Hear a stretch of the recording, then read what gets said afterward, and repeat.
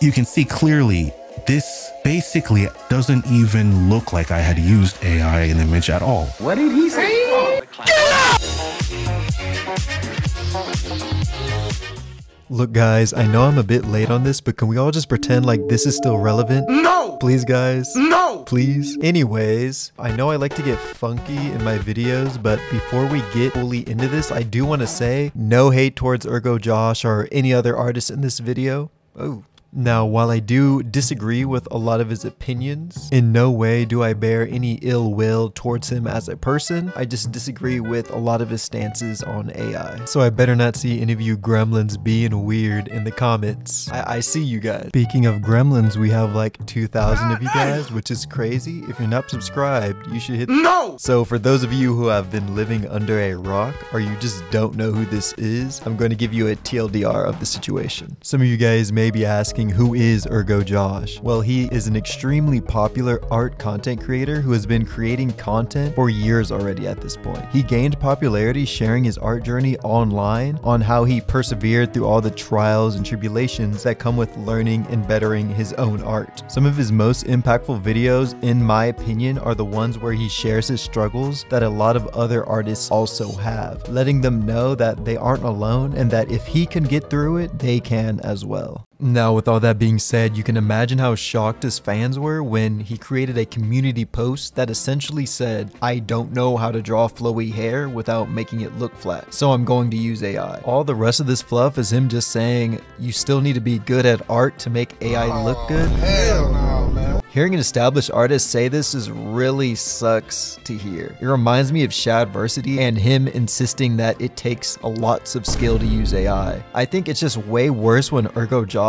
does it because he really doesn't need to rely on this type of stuff to still create amazing art. So you may already be able to put together why his fans are extremely upset with him coming out to support generative AI. He has lots of comments on this post, so I'm just gonna pick out some of the top ones here and we could go over what his fans are saying. We have Feudal Grief here saying, I thought you thrived on the challenge of art improvement. I get what you mean about using AI serving as a tool, but in this case, it's literally solving the creative and technical problem that I thought you enjoyed exploring and sharing with us. This is how we allow technology to dumb us down. This doesn't seem like the way to use it. We have another comment here by Steel Case saying, nah, your artistic convenience is not worth the price the rest of the industry has to pay for your use of Midjourney. I have no interest and am literally devastated that you're using AI underneath your images. Been following you for years and have appreciated your insightful commentary. There are lawsuits with artists fighting for their creative future and you're insulated as a YouTuber with an audience. The creative industry is in shambles because corporations can outsource.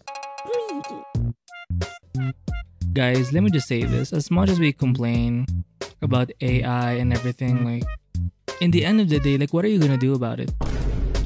And people keep saying, oh, that's a defeatist attitude. It's not a defeatist attitude. Like, what the fuck?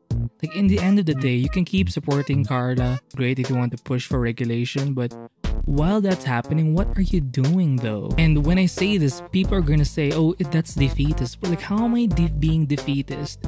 By seeing things as they are.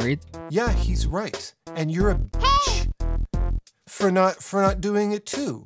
What, you gonna whine and complain? What was wrong? AI's big bad monsters coming to get you? Get over yourself. This is the future. There to get the result that I wanted. I remain the artist in control here. I am the one making the decisions, and that is what separates me from someone who uses AI to just out artworks, for lack of, sorry for that crude term, and just say that they're theirs. What? Bro, what are you talking about, man? I don't know what sort of tomfoolery these large artists are taking part of, but I want no part in it. Like, it's pretty simple. Generative AI currently steals from artists, so I don't support it. Even if it's not the case, it feels like a lot of artists are just deciding to give up against any sort of fight against generative AI. Some notable artists being Davi, Adam Duff, and ergojosh. In one of Davi's podcasts, he says that he's just being realistic for seeing things how they are, which is ironic because 5 seconds later, he talks about his dream to pursue art as a career. And I'm not trying to throw any shade, you know, he said it, not me. Also, since when as artists have we ever worked in the realm of reality? Like, our jobs as artists is to literally make the impossible possible. Now isn't the time to tell people to stop talking or complaining about AI just because it's already here or whatever garbage you guys like to spew. And that's not even getting into why artists even feel the need to use generative AI at all. Like, what happened to just getting good? Every use of AI that I've seen from artists currently just comes from laziness, or maybe it's a lack of love for the craft, which begs the question, why are you still doing what you're doing if you don't like it? Look, I'm garbage at backgrounds. My first thought is, what can I do to make that easier on myself? And for some reason, a lot of people instantly think AI. Guys, as 2D artists, have we completely forgotten that 3D exists? Blender is a free application, and it's such a good tool. I'm learning it right now. Do you have to leave your comfort zone to learn new things and to better yourself? Yes.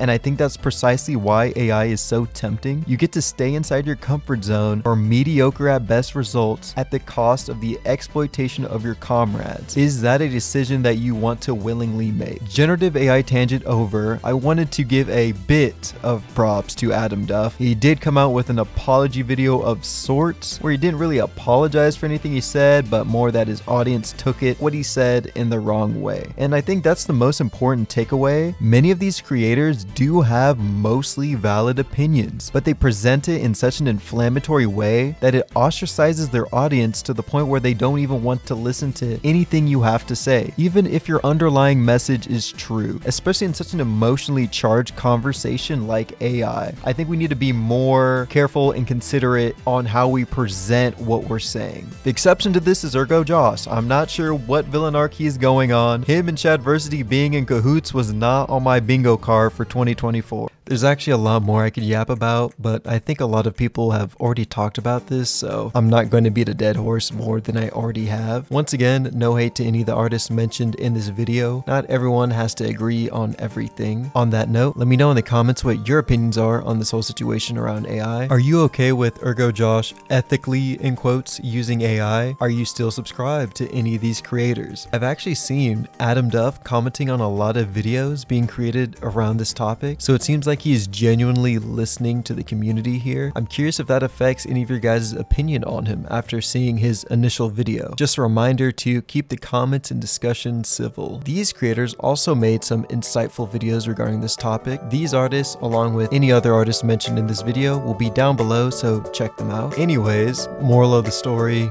think before you speak.